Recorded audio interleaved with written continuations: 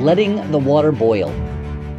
I consider myself a relatively patient person with some intention behind that. I've been working on patience for a while. Yet still, as I continue to grow and understand who I am and who I prefer to be and the life that I'm creating, I cannot overestimate how powerful and important patience is, and that I really am not as patient as I'd like to be. The reason I'm bringing it up today is so many people, including myself, believe they're patient, and then they're not.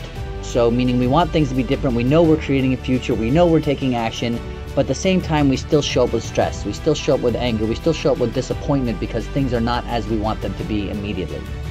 And the analogy that came to me today was that of boiling water. Water takes a certain amount of time to boil. It's a fact.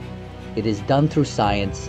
It has to do with temperature of the water. It has to do with, the size of the flame underneath the pot.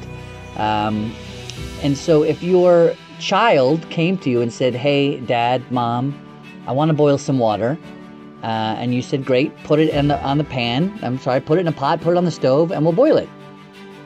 Now, if they went to that, if they followed those directions, put it on, turned on the flame, even if they put it on high, and then 3 seconds later were like, "Is it boiled?" You'd be like, "No." And they'd be like, "Well, why not? I did what you told me to do." And you say, "Well, you have to wait." Well, what am I waiting for? Waiting for the science of life to occur. That's what you're waiting for. And so when we put things out there into life, we put things out there into the universe, we decide who we want to be, we take action on it, there is stuff going on that we don't see. There are the science of the universe is taking place. Be patient. Know that it will occur. Now, by the way, if you take it off the stove immediately, it's never going to happen. So if you're not patient and you give up and you decide not to continue to take action, continue to have thoughts that focus you on who you want to be, that's like taking your boiled water off the stove.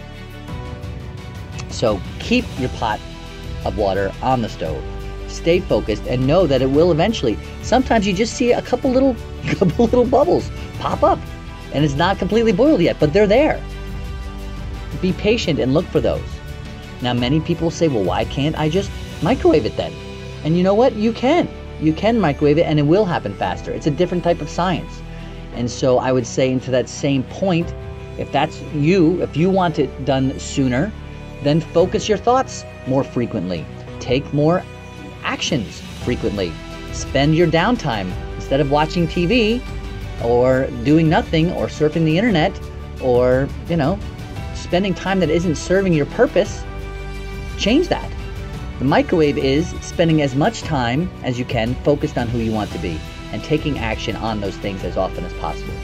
Not only do things then appear in your life sooner and more frequently, but you start to live a life that reminds you that you're on purpose. And you start to see other things that you hadn't seen before. You start to surround yourself with other people, or people get drawn into your life who you hadn't thought of before, or you wouldn't have chosen to surround yourself with before. But when you focus on who you want to be, the science of life, the science of the universe starts to take place.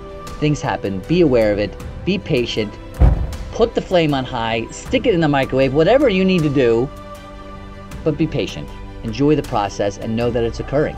And the only way it stops occurring is when you stop, either when you take it off the flame or take it out of the microwave too soon.